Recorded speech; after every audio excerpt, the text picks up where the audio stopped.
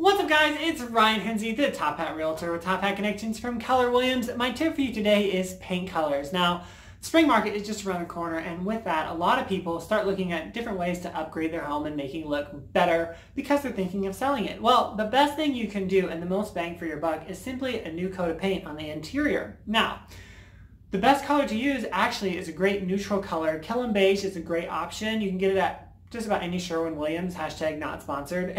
And anyway, it really mixes well with all of your furniture and any kind of trim packages. The reason you want to neutralize your home as far as colors go on your wall is because buyers in today's market really can't see past the paint color, and if they don't like the color, they just move on to the next home because they don't realize it's just like a $30 trip to Lowe's for a can of paint. So neutralize and you'll be well on your way to a successful sale. Hope you guys have a good one, and I'm here for all of your real estate needs. Talk to you soon.